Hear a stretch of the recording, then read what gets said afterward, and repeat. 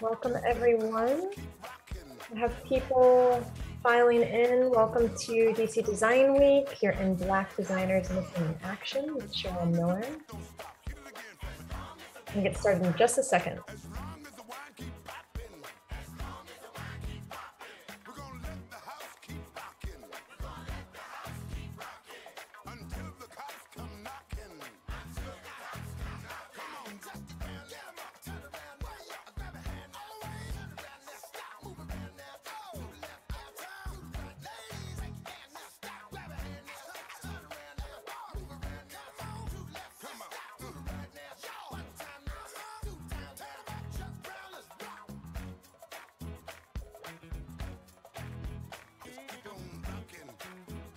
Hi Nadja, hi Sonia. Welcome, welcome.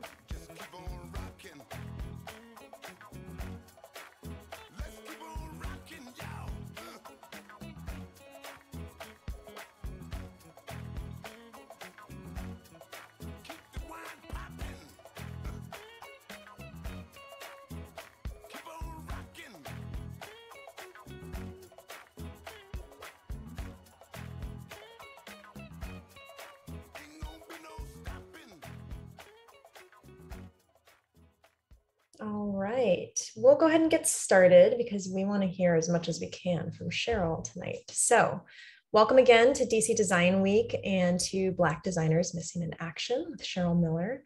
We're really thrilled to have everyone with us tonight. And if you have any questions, please feel free to use the chat function. I'm going to go through just a few intro slides for DC Design Week here, and then we're going to hear directly from Cheryl for most of the hour. So today we are hearing from Cheryl D. Holmes Miller on her experiences as a pioneer in the design field, her contributions around diversity, equity, and inclusion, and how to address the lack of Black designers in the field today. So thank you again to Cheryl for being with us, and thank you all for joining. And before we get started, we just wanted to share some directions on how to turn on live closed captioning. So I'm going to leave this up for just a second, but if you run into any issues with it, again, please feel free to use the chat and we'll help you out directly.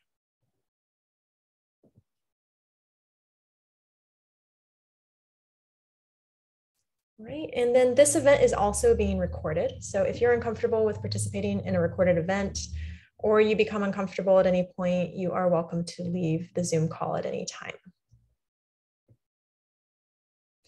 As a virtual event tonight, it's also important for us to touch on some Zoom etiquette tips, just to make sure that everyone can participate fully in the event.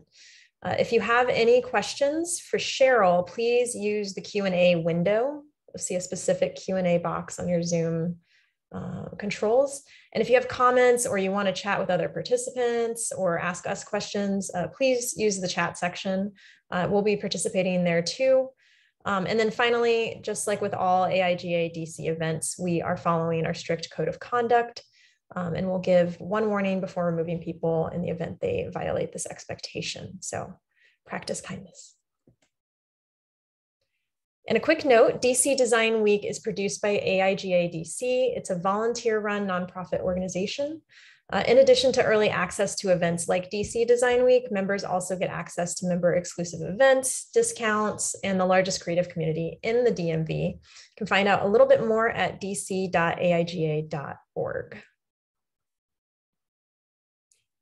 AIGA DC also runs the Design Continuum Fund Scholarship, and any profit from this year's event will automatically be routed to this fund. You can find out a little bit more about that fund if you're curious on our website. And this week of events was planned and led by a committee of very dedicated volunteers, 28 of them, who have put in tons of work over the last few months to make this possible. So if you see them pop up on your screen, send them a chat, say thank you for making all of this happen. And this year we also shifted a bit. We shifted our focus to feature events curated and hosted by our community. So it's a little bit of a different model. We have a lot more community interaction. We couldn't do this without you, so thank you. And we'd also like to give a special shout out to one of our primary sponsors, General Assembly. General Assembly is proud to support DC Design Week. They're a global tech education company that helps people transition into careers in tech, from software engineering, UX design, and data science and analytics to product management and digital marketing. They work hand in hand with DC's design community through its professionals that are part of GA's UX alumni base, instructor roster, and serve as panelists and speakers in GA's classes, workshops, and events. So you can check them out online at General Assembly. And we'll put a link in the chat there, or at their campus downtown. They're located in Chinatown. So be sure to check them out. And there's a discount code listed here and in your post-event email that you'll receive for 20% off classes with GA. So check that out. Give them a follow. And we also wanted to take a moment just to thank this amazing group of sponsors who contributed to help make this week of events such a smashing success. So thank you. You can learn more about all of these sponsors at dcdesignweek.org. And a quick note to accessibility, which is something very important to us. We're continually committed to ensuring that everyone is able to fully participate in our programming.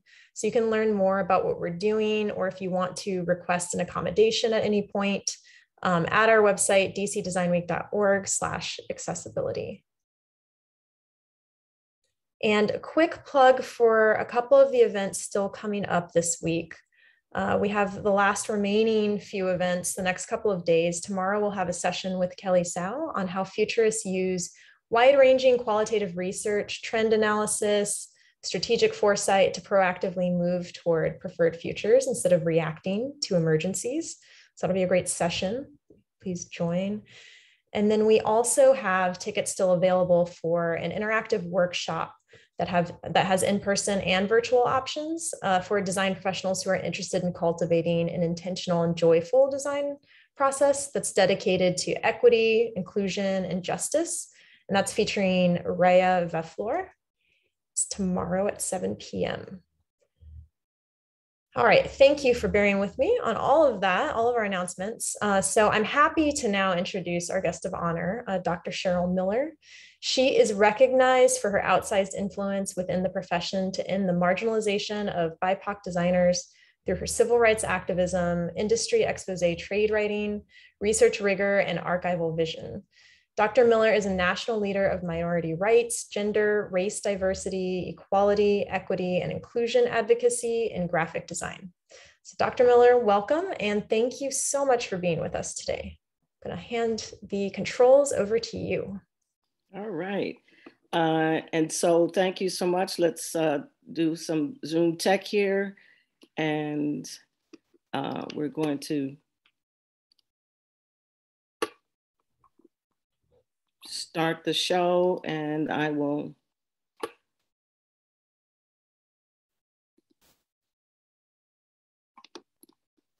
it should come up full screen. There we go.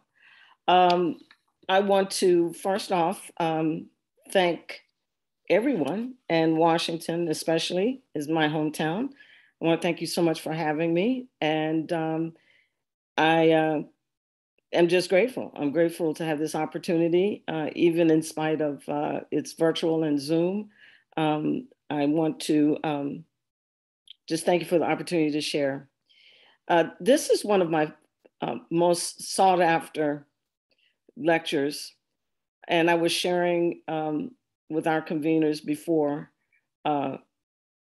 starting that I have some new updates to this particular lecture. I have found, and we can talk about it in Q&A, I have found some new history notes that are very compelling that I have added to this primary lecture. One of the things that my heart's desire tonight, and every time I now give this lecture, I want you to do something about what I'm going to show you. Adopt a spot. I want us to be better than this lecture. And we can come back and talk about that. But my heart's desire, my legacy, my life's work is to show you this history so that we all can be together better, for the industry, for ourselves, for our future. We must be better than our past. This is one big history story that my current work has brought me to the place where I have new information. And this is my first updated lecture of my most popular lecture. Where are the Black designers? This is an advocacy that has a history. It just didn't pop up on social media. And that's what I want to show you tonight.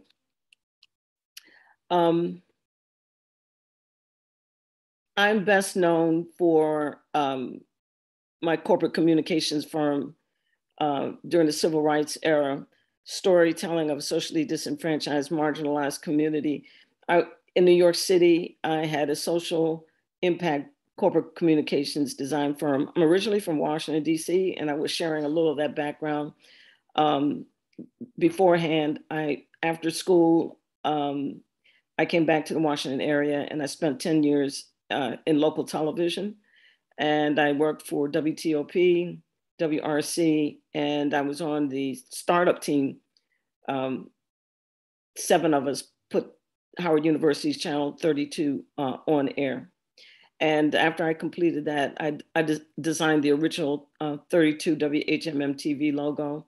I think it was about 2 years into the project, after it went on air, I moved to New York City. And this is where I picked up my advocacy in an intentional way. And this is where the firm became popular for social impact corporate communications. I went to art school, and I felt it was really important that in order to be competitive, that I would be specific in my education. So with that, you can go to my Wikipedia and see every place where I've been, but I've been almost every art school on the Northeast corridor I've been to.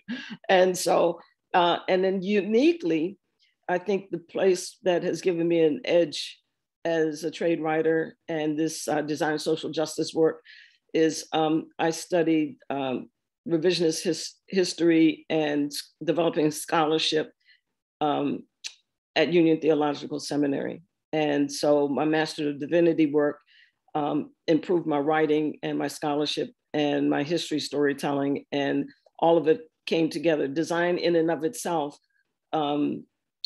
showed me a problem, and my work at Union showed me a solution. So together we have this legacy work. But I went to art school. Uniquely, very uniquely, I was raised African-American, but I am really, really, really genuinely BIPOC. I have all these people behind me over here. I have 4 grandparents of 4 different races from 4 different places. That's kind of my motto with that. 4 grandparents, 4 different places, 4 different races. I am, they call me the OG BIPOC. I'm really BIPOC. Okay, I was raised African-American in DC. I was teasing. I said, you know, I can come down and give hand dance lessons and go and show you all how to crack crabs. But in my house and in my home and in my heritage, I'm BIPOC. Most uniquely is this incredible story of my mom. My maternal lineage, I am a derivative work from the Danish, specifically the Danish and Ghanaian slave trade. My family is indigenous to the Danish West Indies, which now Carnival Cruise, if it can get there, is the US Virgin Islands. And what we're looking at is a picture, the middle right, that's my mom, who is Filipino. You say, how in the world? It's World War I story. I've done my family, indigenous family heritage work. I have a memoir, and I was just born into this crazy maternal mystery. And so that's my mom and my grandmother. Above and below is my Ghanaian descent great grandmother. So my grandmother was half, and that's her mom above her. And below is my Afro-Caribbean cousin who went back to Ghana, and all of my family work, my DNA, these are my chiefs, and we're all from Accra, and the story of the slave trade into St. John's, and my family mixing and matching. And ultimately, my grandmother mixed and matched with a Filipino who came to the island World War I. This all kind of convened on Howard's campus. My dad was a generation, I'm fourth generation, I think third or fourth generation Washingtonian. And his family migrated up from Fauquier County, Virginia. My paternal lineage, I'm white and American Indian. That's my great grandmother there. That's my grandfather. That's his grandmother. And so this family from Virginia, my grandfather is white and American Indian, and my paternal grandmother is African American. And they all met, and that's my mom. I call her my Asian island mom. Okay, it's a whole nother story how World War I brought my Filipino grandfather into the Danish West Indies. And all of it collided on Howard's campus. They met on Howard's campus. I am a mid-century child of the pre, during, and post-civil rights era. I was born right when the streetcars were still on F Street. And on a good day, they made folks of color ride in the back. That's how DC I am, okay? And influenced early technology, radio shows were still, you would listen. And then they had this new phenomena of black and white TV, Mickey Mouse Club, early Walt Disney, and you all had Bob Ross, and I had John Nagy, did charcoal drawings. I was influenced by the Alma Thomas and Afro Cobra starting at Howard, and Colorfield School at Hirshhorn, and all these things. And I won my first award December 16th, 1962. I was a Girl Scout, and I won my first award, and I ended up in the Washington Post. And all of this is going on through the civil rights era. This is our history. Fortunately or unfortunately, I want you to understand this, that Jim Crow was a major obstacle to the African-American community wanting to study art. This is an example of a gentleman, Mr. Norris, wanted to go to MICA in 1947. He tried to sue the school. They wouldn't let him in.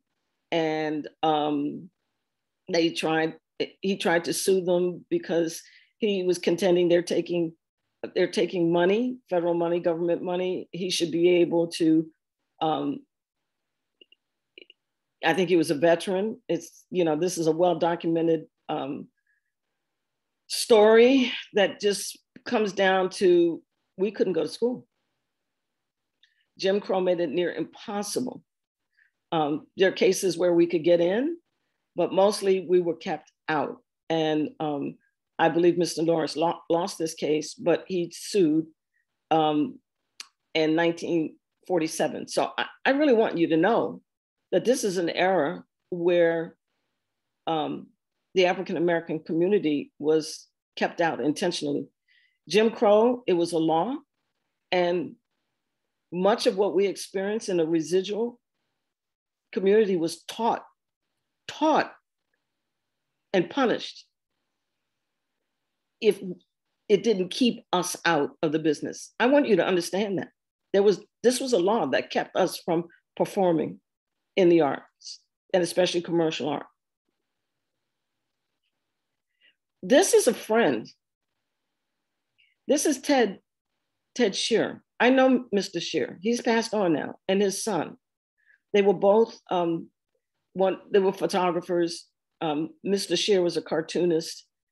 I want you to know that Jim Crow, until 1968, when the laws were repealed, it doesn't mean that it left our hearts, but the main purpose was to legalize and marginalize African Americans and to establish white people as above Black people. This is with intentionality. Okay, and by the time we get to the end of this, I'm going to show you the reason why. And in my work now is I want you to fight against this, because there's still residual of this in what we experience, and what we experience in our industry, in our association, and in our hearts. It's still, in many cases, it lingers. It lingers, and it must. I fight it by telling you the truth. These gentlemen were kept out.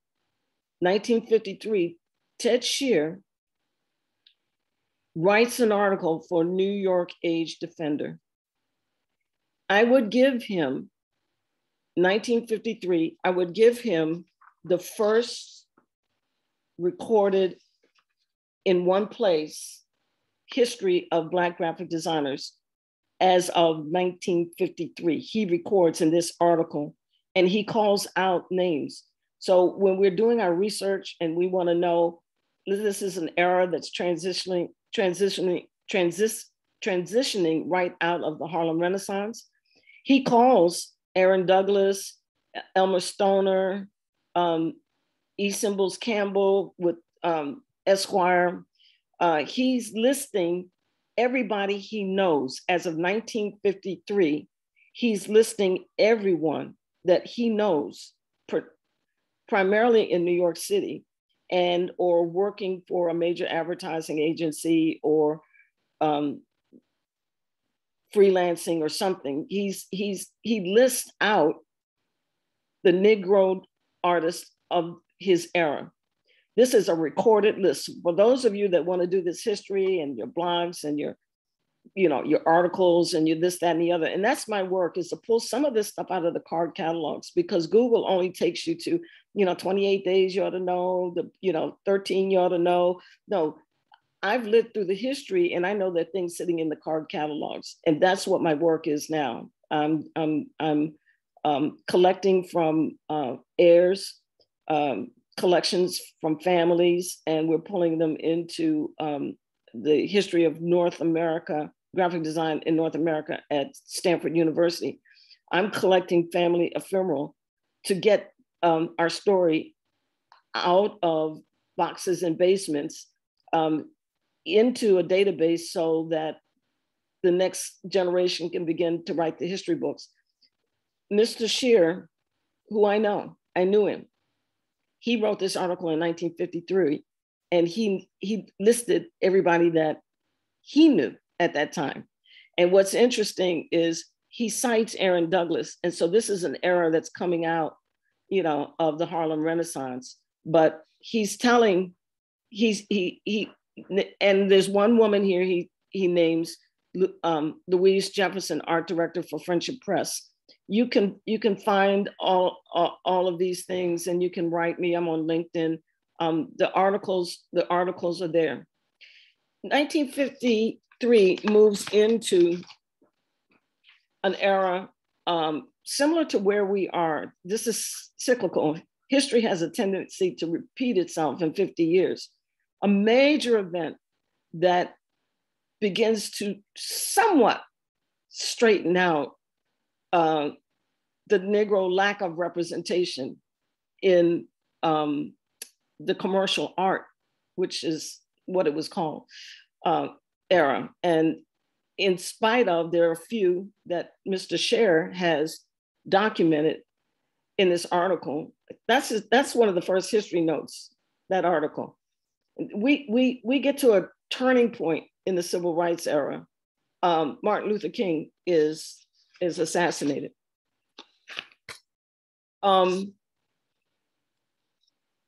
Everybody bounces up and down 14th Street like it's brand new. But I want you to know, in 1968, this is what 14th Street looked like, and U Street. You didn't walk this street. Starbucks sure wasn't there. And after Martin Luther King was assassinated, they blew up everything. I grew up through this. So the next time you want to have Starbucks at 14th and P. Think about this. Think about this. I want you to know this. This is the era of Black nationalism and Black pride. 1968, they killed Martin Luther King. And Washington really was never the same.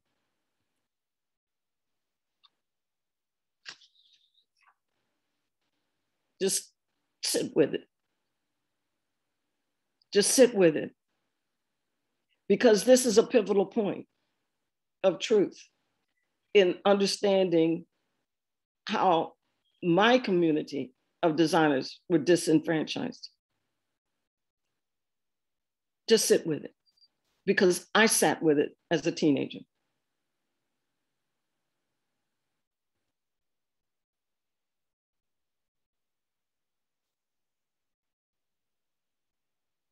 Black lives have always mattered.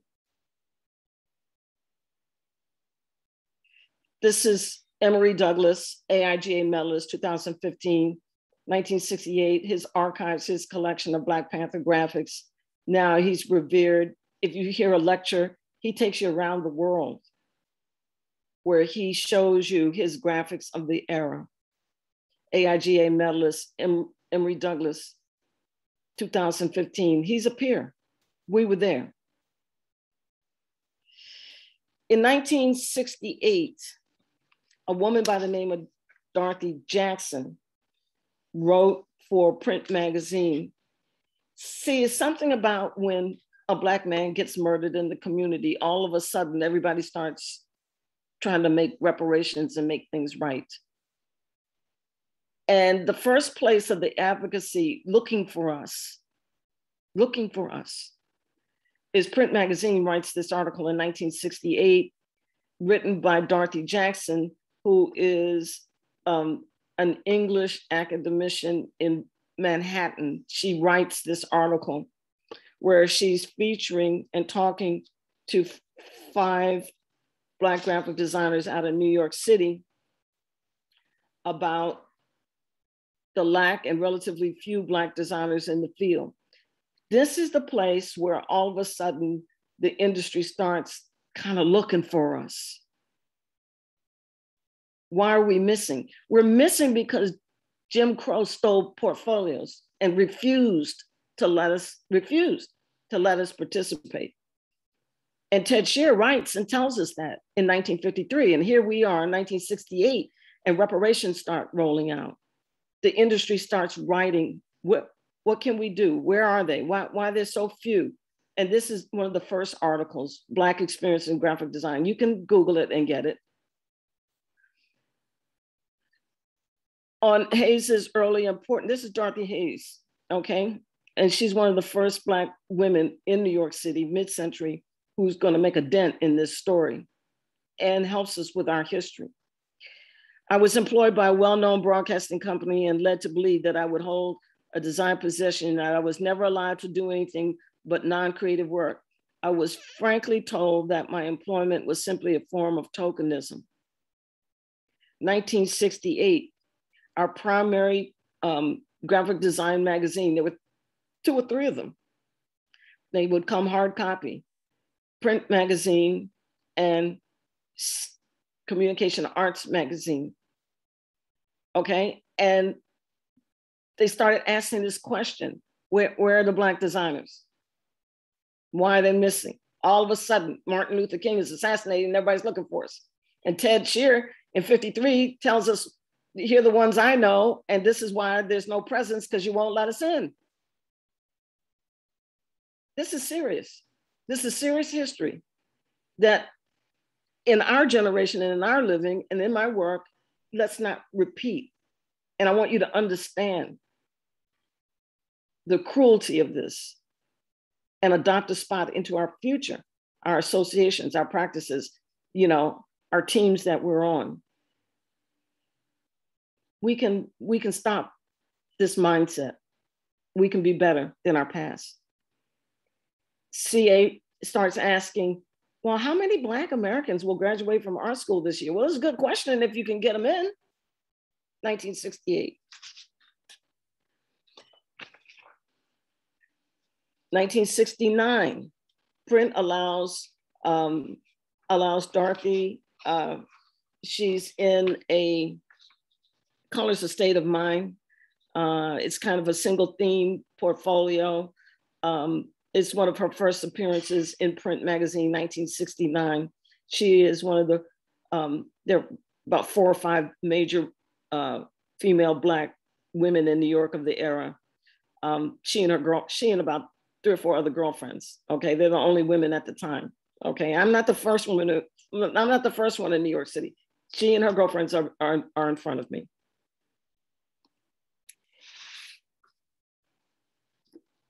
October 23, 1969. This is from the New York Times. And all of a sudden there's this, we have to use Black talent if we can find it. And here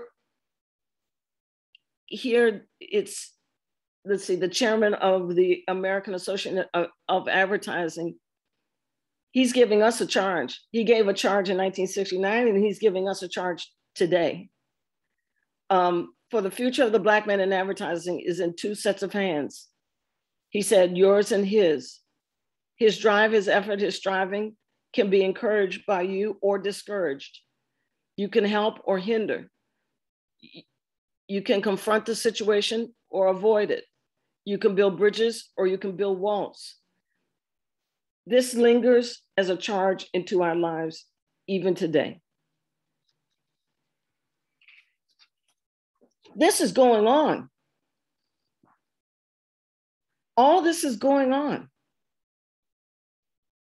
And in 1969, I'm a senior at Calvin Coolidge High School. And that's my art teacher who says to me, Cheryl, you're never gonna make it. Good old Miss Glassman. May she rest in peace, being wrong. DC Public Schools, Calvin Coolidge High, Miss Glassman, my art teacher. There were 2 of us, 2 art teachers, one, Miss Snowden and Miss Glassman, 1 Black, 1 white, 2 art rooms with an art closet between the 2 of us. 2 kids wanted to be professional, 1 white, 1 Black. And this woman says to me, I'm gonna do everything I can do to keep you out of Rhode Island School of Design, and you'll never be an artist. Thank you, Miss Glassman. Thank you, Calvin Coolidge High. If I listened to her, I wouldn't be here, you listening to me today. Coolidge wouldn't, I found it out in all of my research, Coolidge wouldn't send my transcript to RISD. My father, big shot, trying to be mayor of Washington, had to call up and shake the school down to get my transcript out. And Miss Glassman doing everything she can do to keep me out because she wants her student to go to Rhode Island School of Design. I've been fighting this since I was 16 years old. I've been at this over 50 years. Little did I know that Miss Hayes was putting together, she's 15 years older than I am.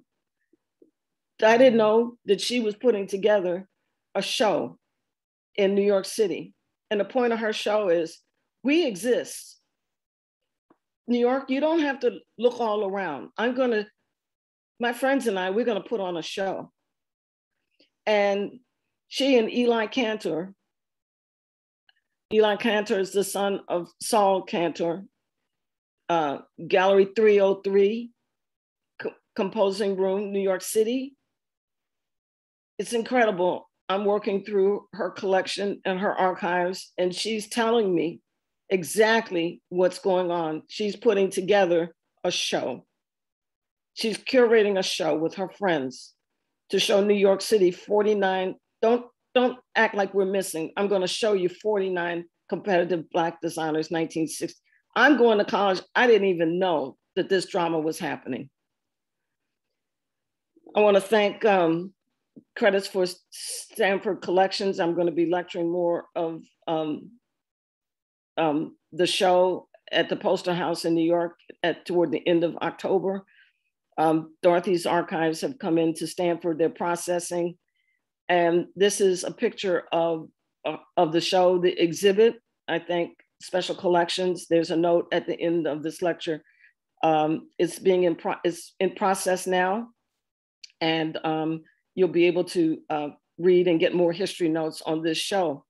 We're looking at a very important piece of ephemeral. The purpose of the show was to exhibit advertising and publishing industries and businesses that have a vast reservoir of talent, which is Black designers being used, misused, or underused. The show was put together at the end of 1969. My father says to me, Cheryl, what's your plan for college? And I come up with Rhode Island School of Design. I had no idea that this trauma was going on. And all I wanted to do was paint and draw pictures. And I didn't know I was stepping on the path, one treacherous path that Jim Crow at every turn obstructed, aborted, abused, misused people who could have been my mentors, who could have held my hand, who could have helped me.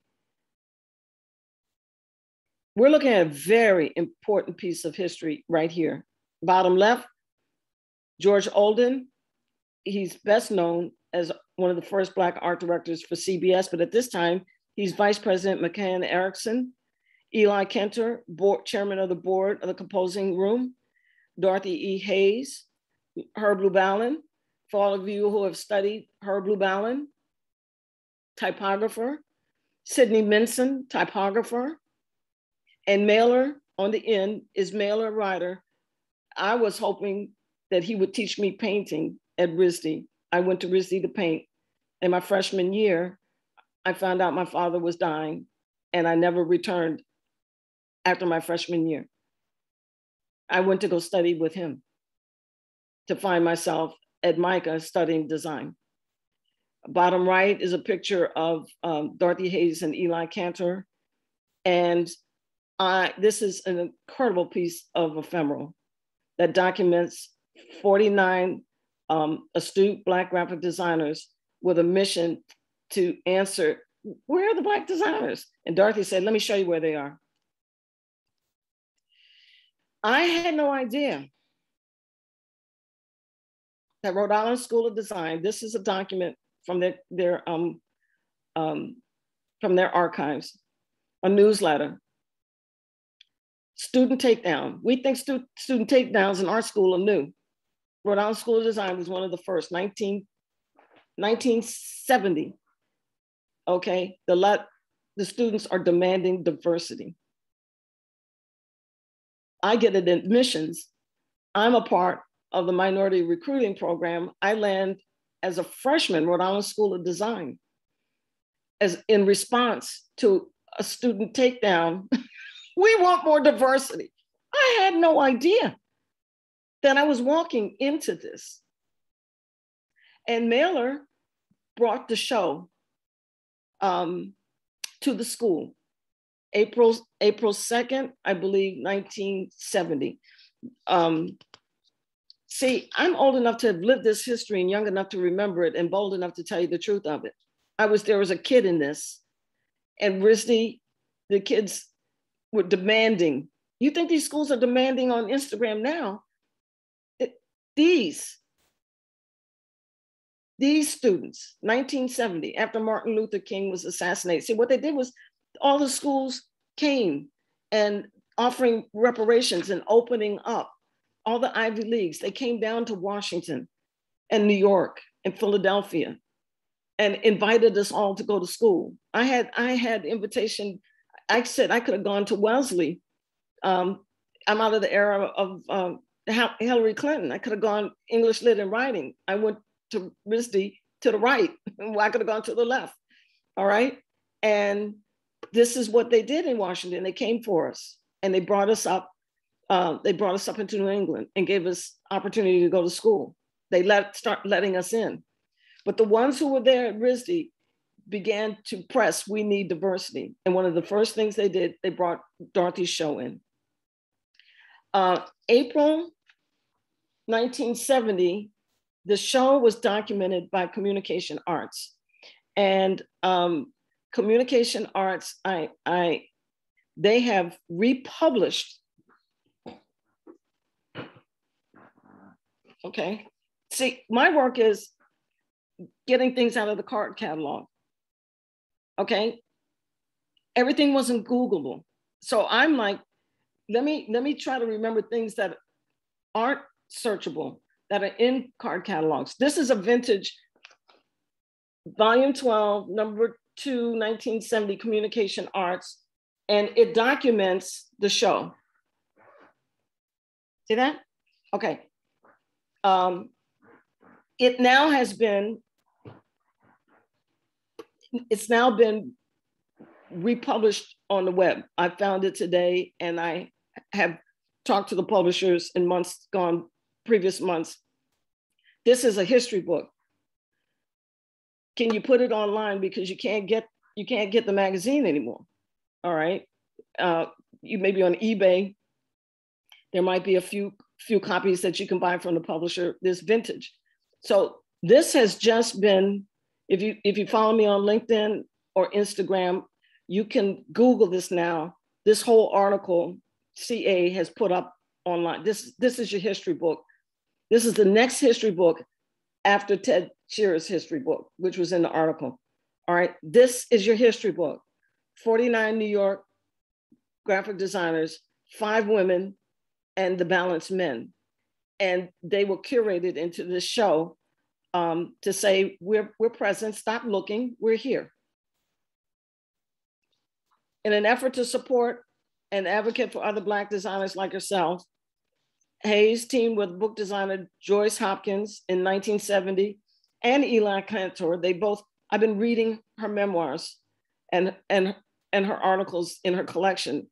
And painstakingly, she explains how Eli Cantor, they almost have this idea together to put together a show to show the New York design community that the Black designers exist. Into an exhibit entitled Black Artists in Graphic Communication. It appeared, it had a trajectory, a travel log. It appeared in response, and Mailer was in the show. He was a professor of painting. He brings the show in to Woods Gary Mansion, April 2nd to April 13th. And the show traveled. Her notes tell us where else it traveled, but it traveled to April 1970. And I'm getting my admissions. In other words, imagine I'm a kid, I'm waiting for Rhode Island to tell me I got in. I didn't know all of this was going on. I'm like, oh my God. All I knew was Miss Glassman was trying to keep me out, okay? Doing everything she could do to keep me out from going to one of the best art colleges in North America. And I'm fighting Coolidge to get my transcript out so I can go to school. I didn't know that I was walking into a major battle, let alone a war. Oh my God. Oh my God. Where are the Black designers' history? It just did not pop up on Instagram. These fractals have been, I'm so happy that I'm able to explain the fractals and Dorothy's work now at Stanford, which is being processed. It's you want to see the whole show, she's got enough documentation to show you the whole show. But up until now, these little fractals with no explanation, no history, wandering around the internet. And this particular piece is about the show is in Japanese. Who can read Japanese? Our history is in Japanese, okay? But thank God, her archives have been collected. And Dorothy tells me each and every night as I'm going through things that I can see in the collection to help identify and to process. She tells me the story of this incredible history book that she's left us. I leave Washington in 1982, and I give you this marker because I want you to understand our community. I ended in New York City in 1982. I left Howard, and you hear me always talk. My husband finished business school and got a job in New York and came home. He says, "You want to move to New York?" And I'm like, "Yeah, okay." And the whole story about how I came into New York and all that, I've gotten lectures and we can come back. But here, my community of designers started dying. This is the era of Halston, Basquiat, Warhol, and they called it a rare cancer, seeing 48 homosexuals, pneumonia strikes gay men. They called it the grid. Kind of like contact tracing we're doing now, they called it the grid. Okay, so they try to figure out, okay, who were you with, blah, blah, blah, blah, blah, blah, blah. And then before it became AIDS and HIV, it was called the grid. 1982 is the beginning of this. And God bless, I lost my friend Michael Gass, who was the first art director for Carolyn Jones. That's a whole nother story about how I met him. And, you know, they wanted me to take his job at ABC Local, and he was leaving ABC Local to go help Carolyn Jones with one of the first Black advertising agencies in New York City, Mingo Jones. I lost my stylist, my hairstylist. And as I was leaving, one of my artists at Howard was bold, and he moved with his partner. I don't know whether he's alive or not now, but back then it was a bold move. I'm gonna move in and make a home and a family with my partner. But my friends in New York started dying. Trials and the design community, pneumonia strikes. It was strange, it was mysterious. It was called the grid. In 1985, I found my way to Pratt. I said, I don't know how long I'm a corporate wife. I don't know how long I'm gonna be in New York. But by this time, again, I'd have to zoom in how to break into New York and how not to break into New York from a local market. Okay, I wrote this infamous Pratt thesis, 1985. I finished, I enrolled at Pratt's master's program. They gave me half of the program on my experience, told me to take classes, pay the tuition. I took business classes. And when I got to the end, they said, I don't know what they told anybody else. They said to Cheryl Miller, no design project for you. That's kind of easy. Because I've been a design award-winning soul my whole life. So they was like, oh no, lady, easy in for you is not easy out. You're gonna make a contribution to your industry. And that's what I did with this document. And you will hear me always talk. I picked up, I asked Dr. Leslie King Hammond to be my major reader. I began writing and starting my scholarship here.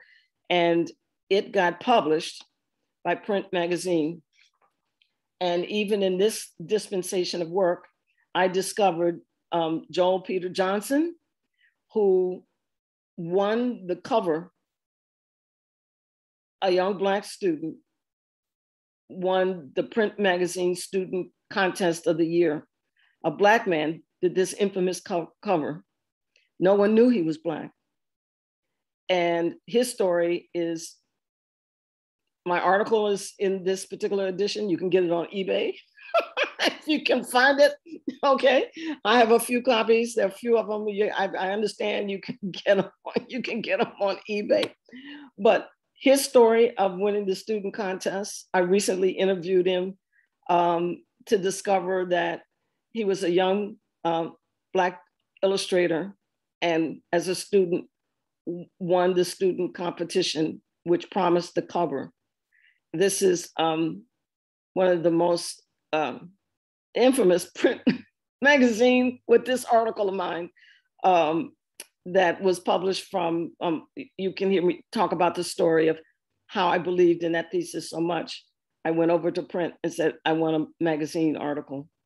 I want a feature article. And Martin Fox, I'll never forget, gave me an editor, a contract, and a check.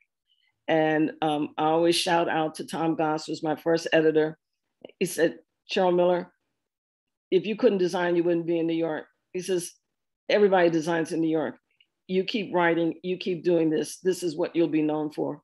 And they published me. And just recently, I met Joel, and he said, Cheryl, I'm in that infamous magazine. I'm on page blah, blah, blah. It's behind my article. And he says, I won the cover that year. And if you can find it on eBay, get it. My journey with AIGA, Michelle Washington was one of the writers out of New York for one of the design journeys, which began to promote BIPOC designers and designers who were contributing, but they weren't medalists yet, if you will, but very, very active. And so you can read those design journeys. She was one of the authors of many of the journey profiles. And she wrote about me in the 1980s. So I've been working on this a long time, guys. You know, an overnight success that took 50 years. all the way from dancing in the park, okay?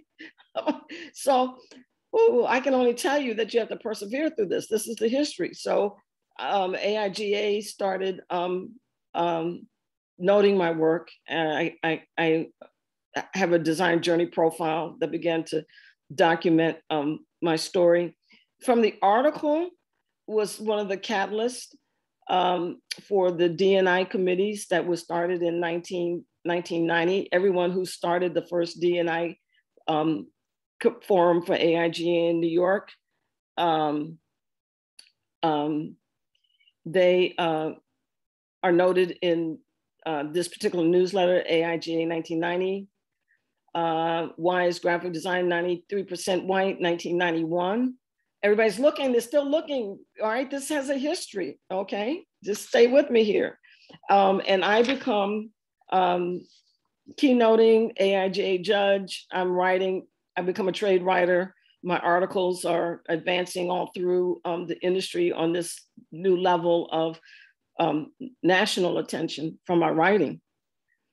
In 2015, Maurice Cherry, he formalizes Black Designers Missing in Action. He is the author and finisher of the title, Where Are the Black Designers? Maurice Cherry asked this question in a presentation, and where I focus on footnotes and scholarship, he works with data and statistics. And this is on YouTube, you can find it. He talks about why we're missing statistically. In this presentation, which was originally given SXSW Interactive 2015, Maurice begins to tell this story and integrates my timeline into a continuing timeline into the 90s. I'm taking you from 1953.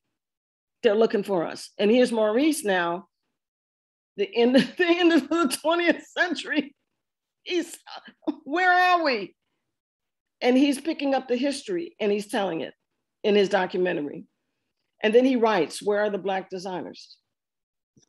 In 2016, Print calls me for a quote. And I said, why give you a quote? Let's do an update. And I write again, Black designers still missing in action. And I give another commentary on State of the Union.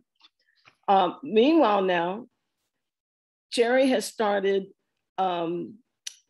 Revision Path, which you can hear his podcast every week, every month, whatever his cycle is. And he features Black designers. He wants everybody to know where they are.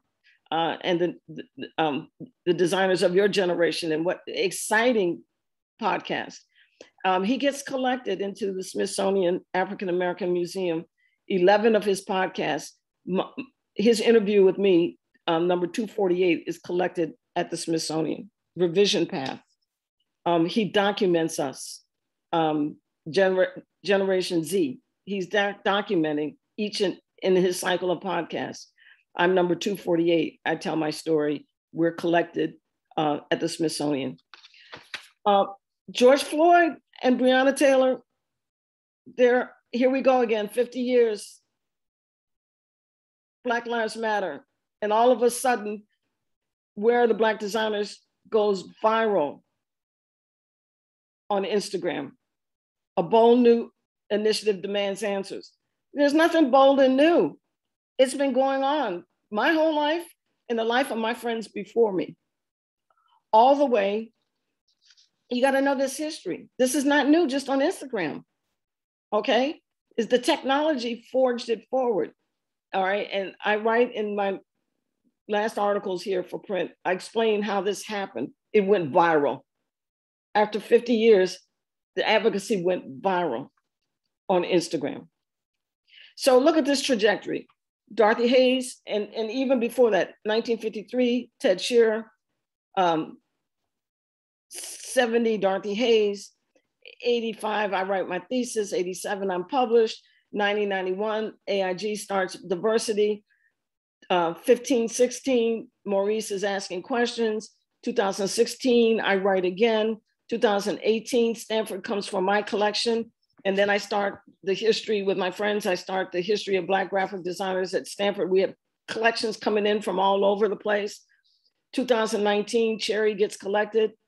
2020, Where Are the Black Designers goes viral. And 2020, an ally pledge to the advocacy takes hold. Other people are helping to get us out of this situation. That's all the way from Jim Crow, guys. Okay, part 4, I write again, just published October 20, and I start talking about the history and the erasure of the slave artisan. I give you in my articles the story of the slave artisan who really can just be found right down in Williamsburg. And the website explains the history of the slave artisan.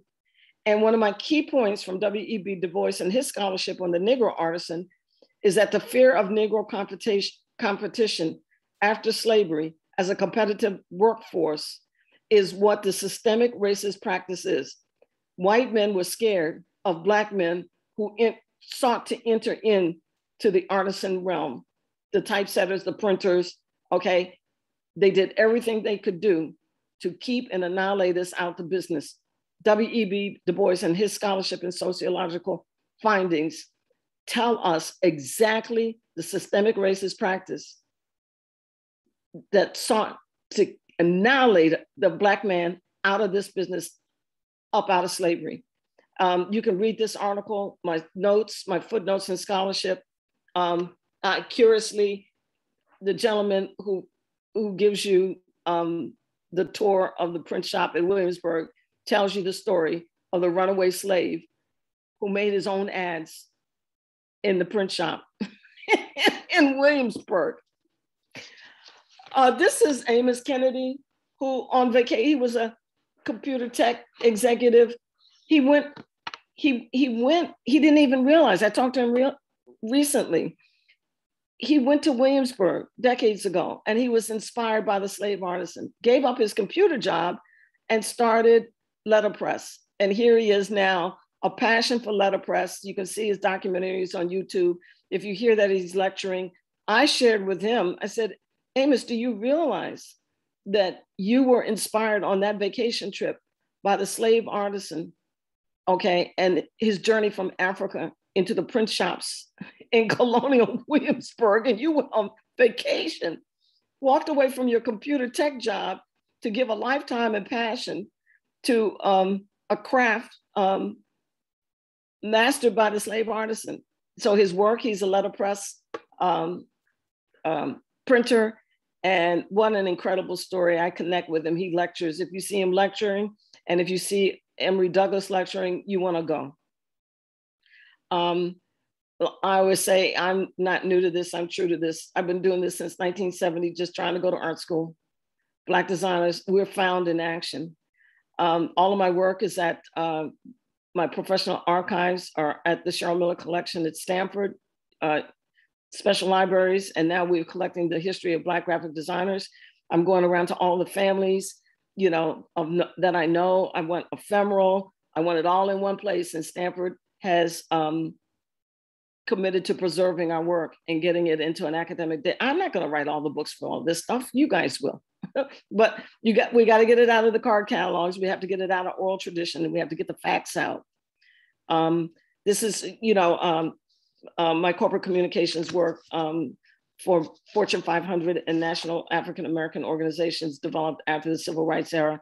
Cheryl Miller Design was out in New York, so I frustrated with some of the drama in New York. I opened up my own firm, my new business, and I had contacts and so forth. And so I had a real good run with a design firm in New York City. That was after my broadcast career in Washington. Citations today, I want to give honor to Stanford University Libraries, Dorothy Hayes collection. My collection is there. We're bringing in, I don't even have the full list, but all of it is being prepared so people can begin to research and read the documents. I'm following Ida B. Wells. The way to right wrongs is to turn the light of truth upon them. My work is just to tell you the truth. No fake news. Everything I'm showing you today is a footnote, is a piece of scholarship. It's oral tradition that's been recorded, no hearsay. And I've had a lot of help. People pass me things. It's almost like, law of attraction. I'm looking for one thing, and then all of a sudden, all of the research, and all I'm doing is putting it together. I'm not writing all this. I have a couple books I'm working on that belong to Cheryl Miller, but all of this that I'm putting is to put in an academic base so the next scholars can begin to do the revisionist work, the decolonizing work, and to write our history. And you can't do it unless you have the footnotes and the research. And so that's what we're doing, putting it all in one place so you can do more than just Google a few names. My husband has been with me since I was 16 years old. We went to Coolidge together. He was a class president. He's been with me on this crazy thing. He figured out, he said, Cheryl, you are the only designer, not the only one who's won both the Cooper Hewitt and the AIGA. Okay, there might be about 7 or 8 others who've won both of the major design awards, but 5 and 10 years apart. He said, Cheryl Miller, you're the only one that's won them in the same year. I'm like, oh boy. Everybody says, Cheryl, well-deserved. And one said, Cheryl, me and Debbie Allen, hard-earned. And I'm like, yes, I had no one. And so I've been here for you. And that's the history of this advocacy and my work. May something today inspire you to adopt a spot to stop and eradicate any residual leftover of an untruth of Jim Crow, who sought to steal, abort, and frustrate the Black creative in this business because white men were scared to compete with the slave artisan who became free. That is the truth, my friends. And the only way out of this and through this to a better tomorrow for all of us is to join an ally movement, to show up for these organizations, to stand up in it on your job, to compete. My father said to me, Cheryl, before he died, he left me money to go to school. He said, Cheryl, make sure you have your academics, but if you're gonna do this, be the best. Well, Pop, I don't know whether I'm the best, but I've done it in excellence. And that's what I want for you today, is to tackle this in excellence, adopt a spot, and don't repeat any of this history in your practice, with your colleagues, wherever you stand. Make a difference to stop any residual that would make anyone ask, where are the Black designers? That's your history. That's Cheryl Miller. I thank you, DC. I'm telling you, I'm waiting to come down and give you all some hand dance and some go-go lessons and show you all how to crack crabs. Until then, do what you know to do. Compete and be the best. Not always perfect, but in excellence. That's Cheryl Miller. Let's stop, take some questions. I hope you enjoyed that. No fake news. The truth. Cheryl, thank you so much. That was so great. I know I can say on behalf of all of us that we deeply appreciate you being here and sharing your story. We do have a couple of questions ready for you. So if folks can hang on, we have some good questions. Okay. And if you have any additional, please drop them in the Q&A box, but we'll get started with this one. What has been the most memorable or impactful piece you've collected so far for your collection at Stanford?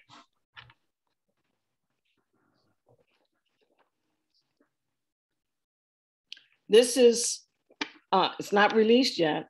This is Dorothy Hayes's binder. Okay, and her binder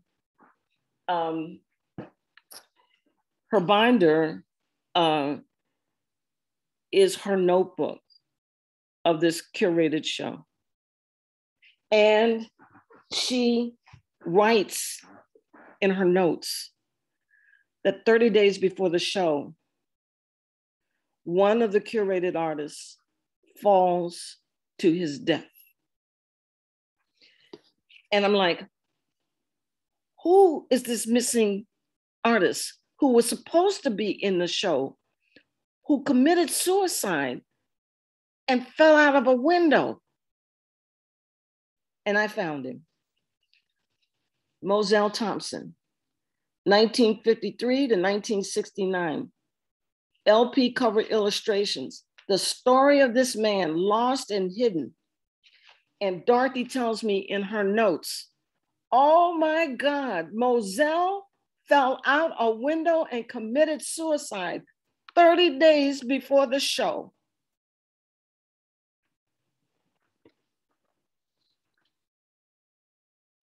And I get on a trail to find Moselle Thompson and his story, to find an incredible story of erasure. And see, when you do this kind of scholarship, you don't look, they don't write about us. So the things you have to look for, I learned this in theology, studying theology, is forensic work. You don't look, you don't research in obvious places, okay? You look for answers to questions that people don't even think. I found this guy, and look at this catalog of work. This in the center spread of this tabloid is a list of all of the album covers that he produced for RCA Vinyl. His whole archive and collection, and his photos are at Photos, Negro photographer in Carnegie Mellon archives, documents, because he's from Pittsburgh. Look, I find this stuff not where you think you would find it, because the white designers aren't, the publisher, they're not writing about us. Unless a Black man is assassinated, they're not looking for us. And I found, so compelling is in Dorothy's notes that I'm going through, helping to identify and label and look, and it's going to be released. You just write Stanford in the next couple of weeks. They're getting it out for you. I'm not writing, I'm finding, okay? All right, you guys are gonna write. All right, and she writes, this guy flies out the window, he kills himself. I mean, it's a whole story, okay? A whole story. And I find him missing in action, out of history, and this incredible Parsons Scholastic Art winner, okay? And the whole story of why he commits suicide 30 days before this show. Okay. Wow. So on the topic of, listen, today, that's about the most compelling one from the grave. And on the topic of finding, Cheryl, we have a question from Elizabeth. Given these successive ways of searching for Black designers, how optimistic are you that this time things will be different or better for the next generation? Well, I'm sorry, I was reading the chat. Can you ask me again, please? Sure, yeah. Given the successive waves of searching for Black designers, how optimistic are you that this time things will be different or better for the next generation? Well, it has to be. It has to be, because up until now, it's been this erasure. We don't exist. Where are we? Where are we? And it starts with just Cherry's recording every week of all, the multiplication. I want to do, I want to do a new census, because we're not recording. We're not like like everybody is struggling to wear a mask and get vaccinated. We're not taking the surveys. I would dare say there are far more percentage of us in this industry if we will raise our hands and take, I'm talking about creating Cheryl's survey. Take Cheryl's survey. I want to know everybody. You're going to find, okay, to document how many of us really, really exist. And then my thing is, we have so many of us now that are in the Academy of Learning, PhDs, and all kinds of disciplines that are incredible with design. This database that I'm doing everything I can do to gallop through, it's sacred work, because I talk to families that have lost loved ones, and their things, their belongings are in boxes in the basement. And I'm pleading with families to donate the boxes, because the history is in your dad's box, in your mother's box, and let Stanford preserve it. And so once we get all of this into a form, it's going to be up to the next generation to do the revisionist critical race theory work. And my work is, there's no fake news to Cheryl Miller. I footnote and write as I go. Okay, but yes, I want designers, but I need laborers of PhDs and writers, and those who will come to the table and knocking on publishers' doors and saying, okay, when's the next edition? Okay, when's the next edition? I want to contribute. Okay, so my legacy is built on my scholarship and my writing. I'm a writer. Okay, and it just so happens I have something to write about. Okay, so I didn't learn this in design school. I learned the problem in design. Okay, but my theological work and my social justice training and scholarship, okay, it taught me how to create solution of design social justice. Okay, and so with that said, I'm encouraging, and my first editor said, Cheryl, the designer's a dime a dozen. Right. I'm leaving a trail of what to write with. Okay, and so it will change, and telling the truth, like Ida B. Wells says, telling consistently the truth. I'm telling you the truth. W.E.B. Du Bois, look at footnote. He tells you the truth. It's just not pretty infographics that are floating around now in design conversations. It's his sociological data and work, the erasure. Okay, your first women designers, Spelman College, their press. Tell the truth and be unapologetic about it, and the wheel will turn. We have a genealogy. We didn't just from nowhere, from nobodies. And some of my truths are zingers. I'm all over LinkedIn. Follow me on LinkedIn. Every other day I've got a zinger. Okay. And when I talk to you about one of my favorites, outstanding, Aaron Douglas. We think Aaron Douglas designed that Art Deco stuff.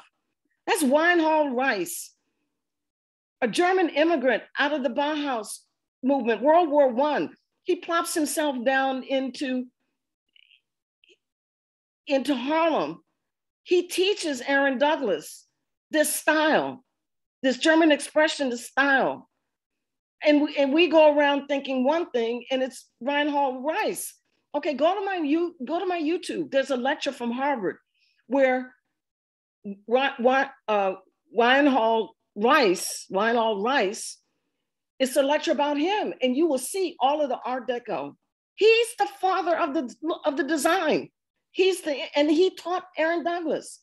Okay, and so it's these kinds of revisionist facts that you must know in order to do the next level of work, to challenge even. Look, I'm after the main history books here. I'm after the main history books.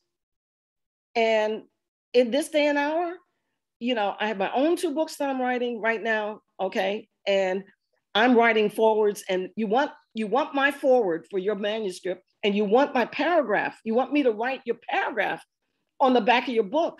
This is what sells books. You have to learn business. Your forward sells your book. So every time we write a truth, and it's no fake news, and you can substantiate and eradicate this wandering, where are we? Where are we? We're all over. And so my work is to give you something to work with. So yes, the answer is yes. And you scholars have to come forward. Hey, write your book, design your own book, do the whole thing. This is what it's going to take.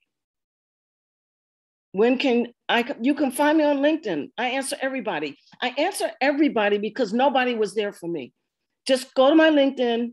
You can put my LinkedIn in the chat, and I'm a right now lady. If you see the green light on, I mean, yeah, you can make an appointment and you know I'm God busy. But if you see the green light on, you catch me now. Tamila, can I talk to you? And I'm like, yep. Because if I'm online, that means I got a spare moment. I'm checking LinkedIn, I'm checking Instagram. And so on Instagram and LinkedIn, if you see green, just hit the contact, Zoom contact now, and I will talk to you. Okay? And I'm leaving these footprints. Every lecture I give is on YouTube. Everything I've said, I'm just leaving you footnotes so that you can begin to do the work. It's just not these 2 or 3 blogs on Google. Okay, it's in the card catalogs, it's in oral traditions, and I'm finding the clippings. Look, I look for stuff where people don't even think to look. Okay, one place, let me give you a tip where I look. The Negro photographer. The Negro photographer. He shoots the funerals. His archives are. You want to see our community? The Smithsonian has Addison Sturlock's archives. You have to know the Negro photographers of the region, Chicago, Pittsburgh, Baltimore. They have the stories recorded and their archives are picked up. Okay, I found Moselle at Carnegie Mellon. Okay, and oh, by the way, my white and Indian people, they migrated back and forth doing steel work from Fauquier to Pittsburgh. My whole family, I'm looking for Moselle and I find the whole Holmes family in Carnegie Mellon Negro photographers archives. He's documenting the church. He's documenting the church events and the barbecue. Okay, the NAACP organizations. He's doing the funerals. Okay, so I look in Negro photographer archives and I find the story of Black artists. A lot of it is doing forensic work, looking in places where if you are Negro, you know who's recording us. You know who's recording us. And it's not white folks recording us. So don't even look there. Don't even look there. Who ever heard of this? Where was it? Who ever heard of this? I just happen to know Ted Shear, okay? But who ever heard of the New York Age Defender? The Amsterdam News. Dorothy tells me, girl, she writes, I had to go to the Amsterdam News to find out what happened to my friend. 30 days, he jumps out a window. The Negro newspapers. You gotta dig. You have to dig. And because I'm old enough to have lived through Jet Magazine, is my aunt. That's a whole nother story. one of my family friends we call aunts. Okay, to live through Negro social life, you know who's telling our stories. And so Moselle, I find him in the Negro newspapers. They're proud. Went to Parsons, won a Scholastic Art Award, studied in Europe. And the Amsterdam News, December 7th, 1969, go find it. December 7th, 1969, Amsterdam News gives you the story of him jumping out a window before this show. Okay, so I'm doing the heavy lifting to try to get you enough footnotes so that you can write. and decolonize and do the work of the revisionist historian and throw some critical race theory. I just gave you critical race theory. All of this happened while they killed Martin Luther King, and I'm trying to go to art school. No fake news. I'm telling you the truth so that you can make a difference. I'll take another question. I'm here till I'm not. Okay, that's the way this goes. Thank you. Well, that actually touched on a question of, what folks can do if they're looking to do their own research and documentation. So you kind of answered two in one there. We have another one who would love to take you up on a hand dancing lesson. Listen, I'm a Tina Rama girl. The question is, how can organizations that are run or led by white people be better allies and help mentor Black employees and support them in the ways that they need? Welcome, invite, come for us. Every city has a pocket of Black designers. Okay? AIGA, go find them. Go find Tiffany Ricks, Atlanta. Go find David Rice, Philadelphia. Find us and invite us, and do not be performative. Do not be mean it. Invite us. Listen, in this season of pandemic, I would not be here today. I was stuck in the card catalogs. And I have had beautiful allies. Cheryl, you do not belong in the card catalogs. We're going to nominate you. We're going to lift you up out of the muck and mire of this history. We're going to pull you forward. And everybody knows who you are, so I thank you, because I was left in a card catalog. I love it. I didn't know anything about you. I said, no, I've only been doing this for 50 years. So who's missing in action? So what you can do is invite, because I don't go unless I'm invited.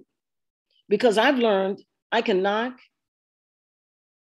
I can ask, I can seek. And unless there's a heart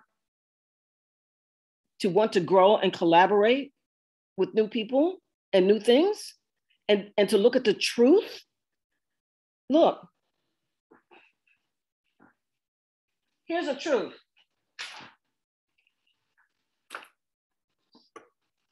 This right here, this is about 2 paragraphs in my book. It starts with 2012 Pew report explaining why minority births now outnumber white births. I start telling you this forecast, telling everyone to watch out for this, and that the platform of school and academia and the student, everybody was going to change. But now, all of a sudden, since 2012, now everybody's panicking. 2020 census data shows white population in the US declined for the first time on record. So if you don't deal with the fact that there are fewer white folks in America than ever before in history, then you tell me what's going to be the future of your college admissions. And you've got white men teaching the same Eurocentric white pedagogy and canon with these babies who are going to grow up. And I did a Toni Morrison trick. You know what Toni Morrison does when she writes? Her first sentence, they died, she died. My first sentence in my book, there ain't gonna be no white there ain't gonna be no white students to teach. And I've been telling everybody, be prepared, get prepared. And now we are here. I think it's the Alpha generation.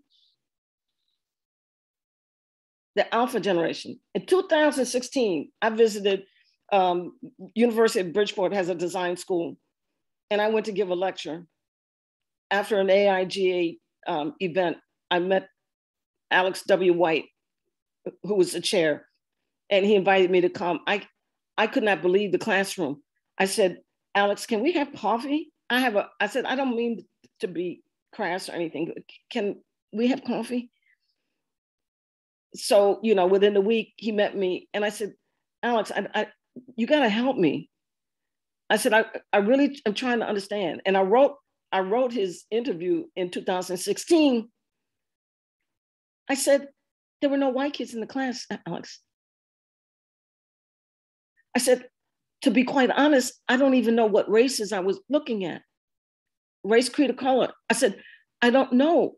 I don't know the race of the children that I lectured to. He said, Cheryl, most of the students, he says, I don't have any white students. I have very few white students. They're all international students. And I'm like, okay. I said, but where are they from? I can't even recognize. I mean, everybody was so mixed and it was so diverse. And I'm like, is there a white kid here? This was 2016. And so now we have this frustration and tension on Instagram where the community that's being educated by Eurocentric white men out of one book are not tolerating it. And we won't change. So if you want to keep your tenure, and now the international students, if they go, they can't come back. Thank you, COVID. You can't lean into this. We have to work together to address a new demographic of a new design platform for a new sophomore class. I'm here to change the sophomore professor, the sophomore professor's content, and the sophomore class.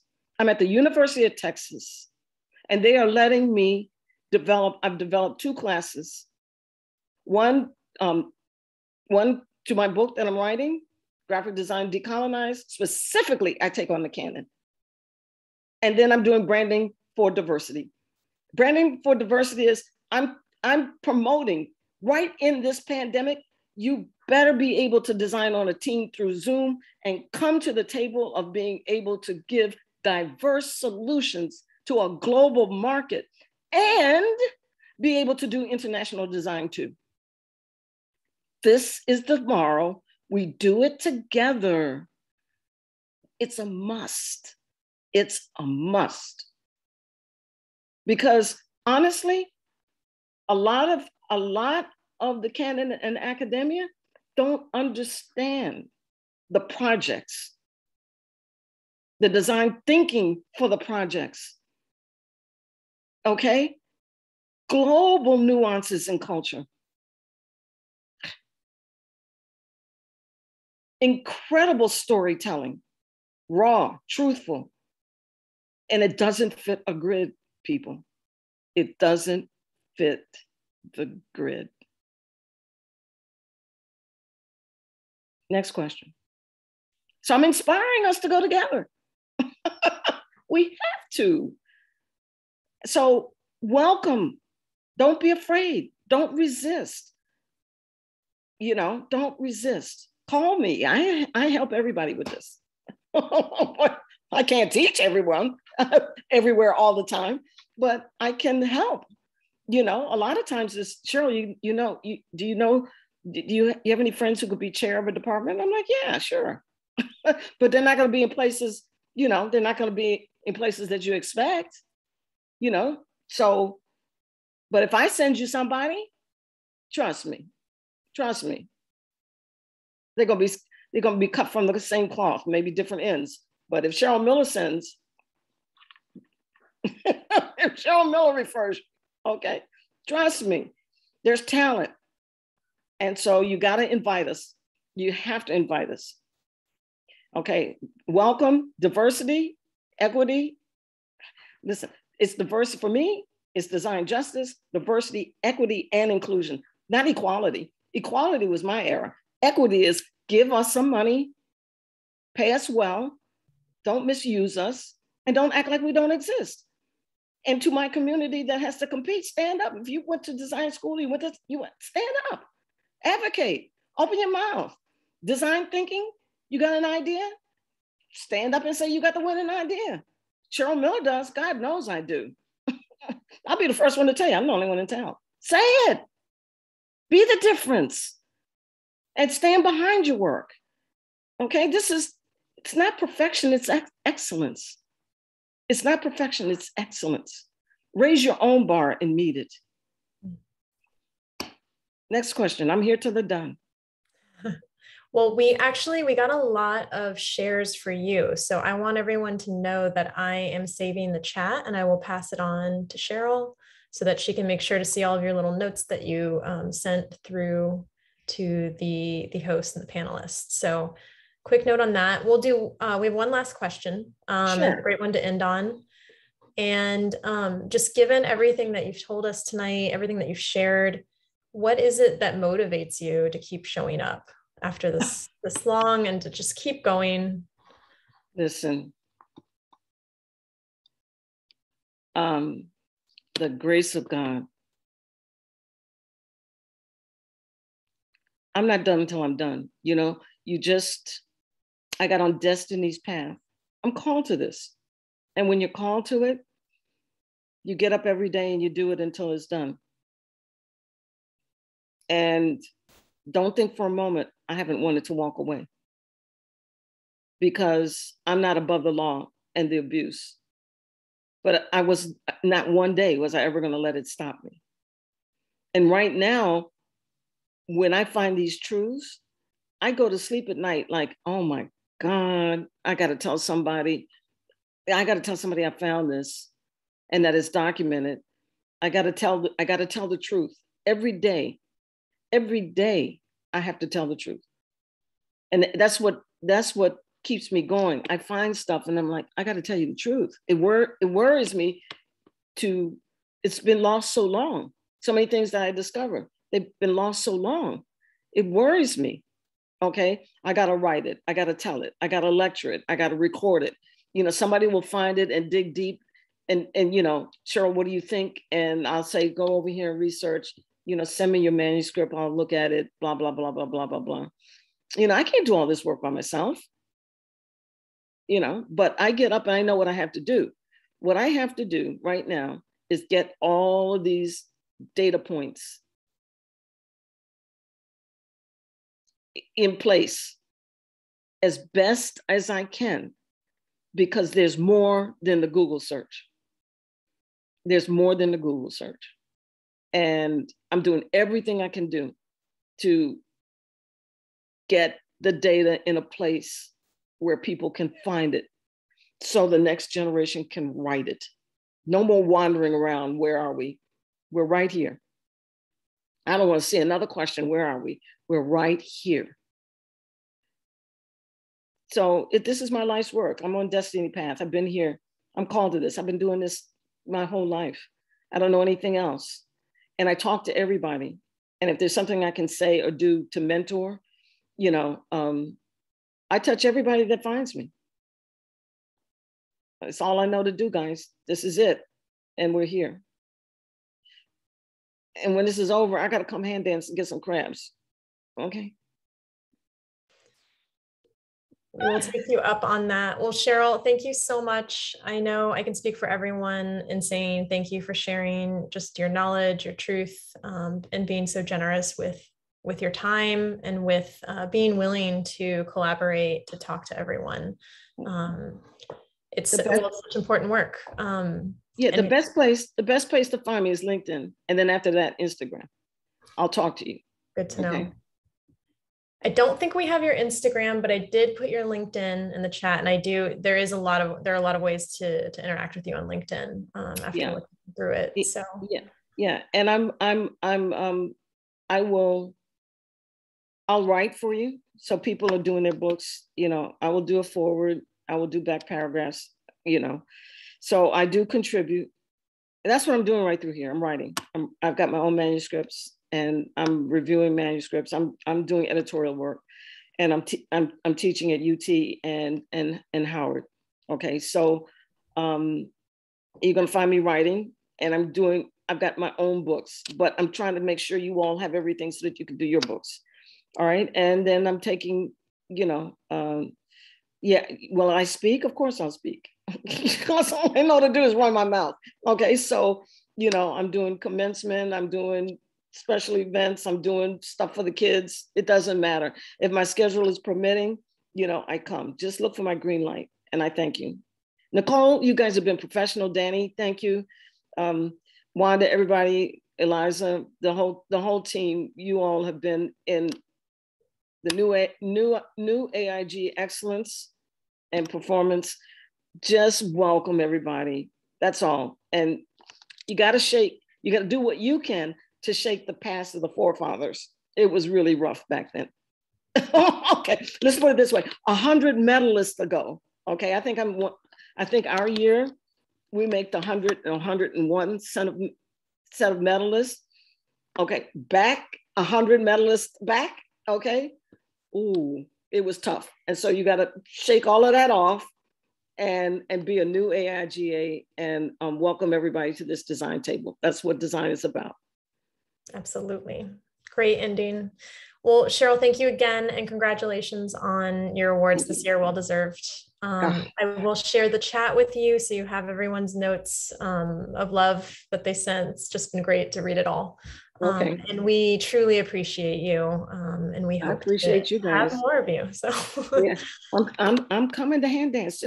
I don't want to dance in a mask though. If I'm going to do the whole thing and you turn me, okay, and you turn me, I don't want to be in a mask. Okay, so all right, well, you just got to go slow a little bit because I got a 1952 knee, the left knee. But short of that, I can go. All right, and so on that note, go. I got to go. Thank you. Thank you for everyone for joining and hanging on with Extra Time with Cheryl. Okay, if you can, please take our survey. We value your feedback. Drop it in the chat one last time. And we appreciate everyone being on. We hope to see you at some other AIGA DC Design Week events. Thanks, everyone.